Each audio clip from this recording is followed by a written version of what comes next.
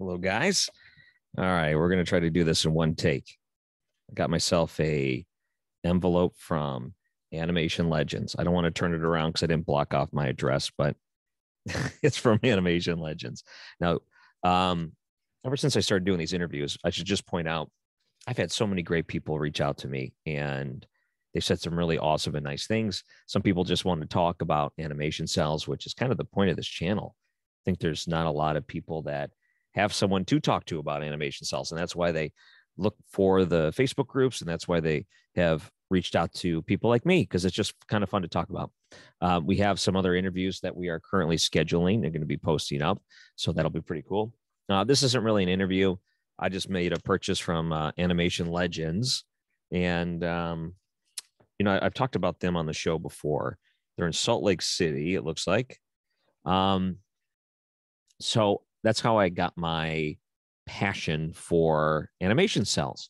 I saw one of their ads online, which was, "Hey, you could own a piece of cartoon history." So I bought some Sonic and He-Man cells or something, and it was super cool. I got to admit, I was so pumped to get it through the mail. I got it through the mail, and I was not disappointed. I've made so many other purchases with them. So I just wanted to do a review for this channel. They're not a sponsor, and they certainly didn't pay for this.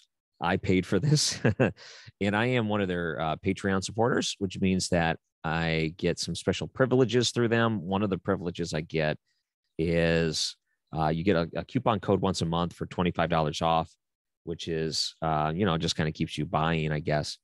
And I also get the ability to have them put together custom packs. So my strategy with them, I'll kind of tell you, because it sounds like when I say strategy, it's a Dungeons and Dragons type of deal. My strategy with them is to get the different shows I haven't ordered from them and just pick the types of cells I want to get from them. So custom pack would come out exactly how I'd want it, as opposed to being random. And then I'll add on some background images or something, and then you take $25 off. So that's what I did here. I bought a pack of Back to the Future. I purchased Back to the Future before, and I've done a video on it before, actually. But I really didn't get any good docs, or I didn't get any good Marty McFlys. So when you get Back to the Future cells, you kind of want those too, right? Those are the ones you want. So I used my custom pack to get them, and then I added on some background cells. After the $25 discount, I think in shipping, I think it came to like $48 or something, because some of the cells, I guess I had a little premium. And I think one of the cells actually has a background image to it. So the actual images are not a surprise. They send photos of them to you.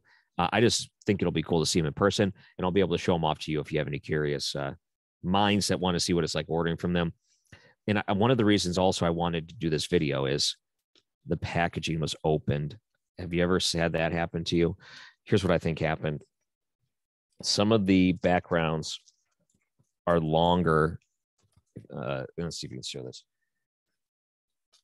Some of the backgrounds are longer than the folder. So what I think they tried to do was bend the folder flap down. But here's the issue. The sticky adhesive part sticks to the plastic folder that's inside, not the paper folder. And what ended up happening was, look, you can see how it's touching the plastic. So it didn't hold up in shipping. I haven't actually looked inside of this yet, so I don't know exactly if it hurt any of the backgrounds or whatnot. I guess we'll find out in person. So, see, this is one of those deals. If they were a paid sponsor, you would be like, guys, I don't know if this is what you want representing your stuff. Let me just say, I've never really had issues with them in the past. So I've actually always been very happy with everything I've got from them. Okay, you can see my hairy arms here. Let me get the receipt out of the way, because I don't want anyone zooming in on my address. All right, let's get that out. Nice and fast. Okay. Ooh. All right, so this is one of the Back to the Future cells I got. And it was actually had the, here, I'm just going to take all of them out right now of this plastic folder. Yeah, and you see right away, you can kind of see how some of the backgrounds are kind of bent. And I think that's because the background images are larger than the folder itself. I guess there's no way of telling if they were like that before they shipped, but I think some of the background images got bent because of that. And that's part of the problem. Since the backgrounds are cardboard, it's not like it's resilient that way. It's probably going to stay that way. All right, let's take a look at what we got here. All right, so this is one of the reasons why the 5-pack costs a little more, because this was a multi-cell. Ooh, look at that. So what a cool group scene. Even get the dog in there. So there are, let's see.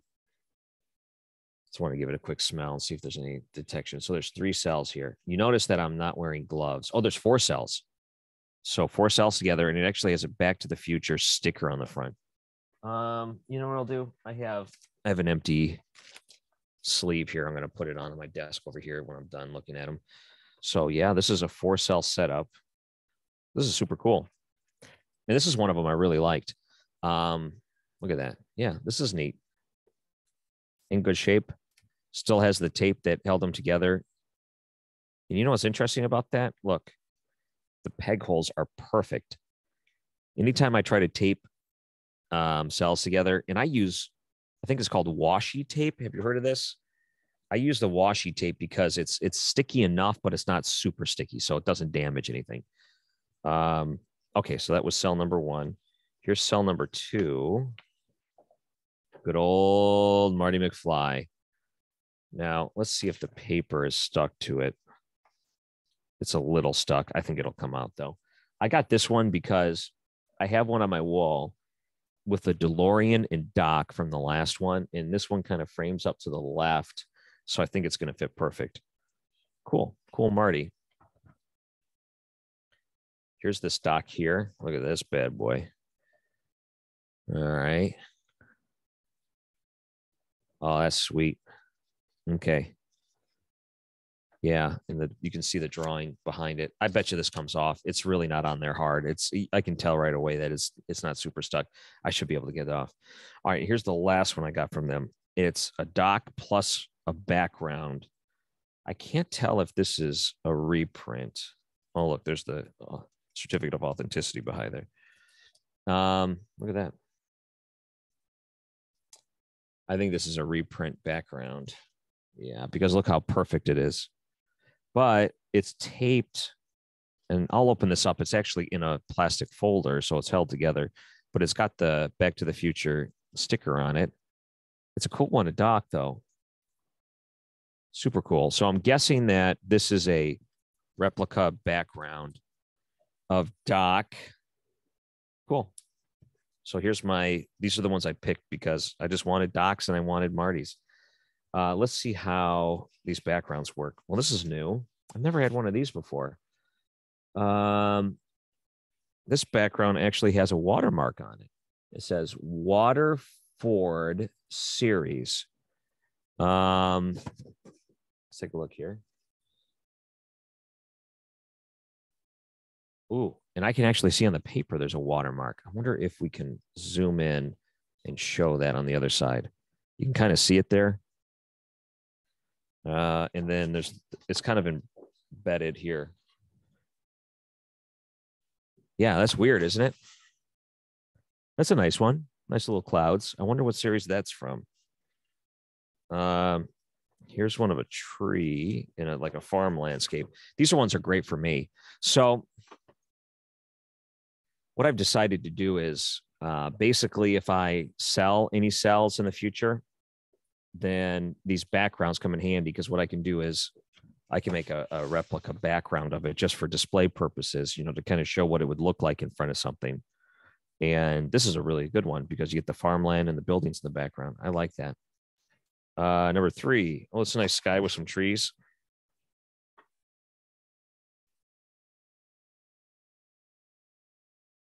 I like it. That's nice. Nice and easy. Here's number 4. Oh, this is cool. I've had a couple of these before too. So they are backgrounds. Oh, okay. Never mind. I haven't had one like this. So this is a cell background that's painted and it's stuck to paper. But this is super cool. This is like a corridor of a sci-fi. This is super cool. Look at that. Isn't that neat? Let's see how far you can go in. It's like you're running down the hall. You ready? Okay. And the last background is just basically the color blue with a couple of streaks in it. I really can't tell. Maybe it's supposed to be like this. Yeah, nothing too special about this one. Just a nice solid color. Kind of cool. I mean, in a lot of ways, if I'm going to be making some copies in a way of just, replica backgrounds for original cells, you need some just solid colors that could go with any occasion, right? Because they're not scene matching or anything like that. All right. So overall, I'm happy. It looks good. Yeah. And like I said, with the packaging like that, that's a bummer. I think it's just because they folded it over on the plastic. Luckily, it doesn't look like any of the actual cells were damaged. I can't tell if the backgrounds were like that before, but you can kind of tell a little bit there. It left it vulnerable, so that's a huge risk. And I will say this: anytime I've ever had an issue, I've reached out to them and they've been super helpful and super forgiving in the sense that they've always gone out of their way to make things right.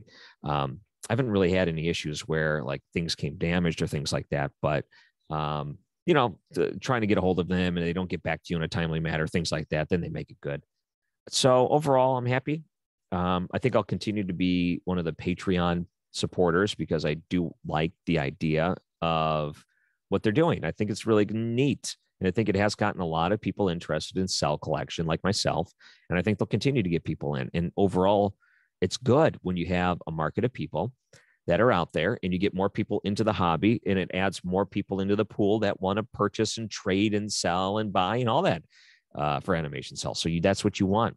So just wanted to show off my latest unboxing of Animation Legends. I have another one here that I haven't had a chance to open up yet, but I think I'm not going to do that on camera. I just wanted to show that one off because of an example of what custom pack looked like when you're dealing with the Patreon supporters there. So overall, still happy with them.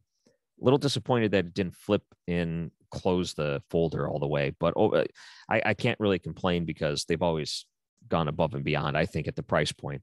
I honestly, can you beat that price point? Not a chance. I mean, when I go on eBay, if I find a cell I like or whatever it is, I mean, you're looking at price points over 50 most of the time anyway, just for one cell. So being able to pick the ones you want, even though the Back to the Future cells don't really have much of a resale value, they do, however, make me feel really good because I love Back to the Future and it's kind of cool to have those. And I have one now I can put up with my frame DeLorean and dock that's going to fit really well. So I'm excited about that. All right, guys. Thanks for watching this, and we'll get back to the interview series here soon. Maybe I'll do some more unboxing. Maybe I'll save them for more fun, higher end cells, things I might buy on eBay or whatever it is. But, I'm always scanning, always looking for things. So, see, one day someone messaged me. They want to see what the Simpsons cell I bought looks like. I'm going to have to post that up here sometime soon, too. Maybe I'll save that, too. All right. Well, thank you, guys, and we'll talk to you later. Bye.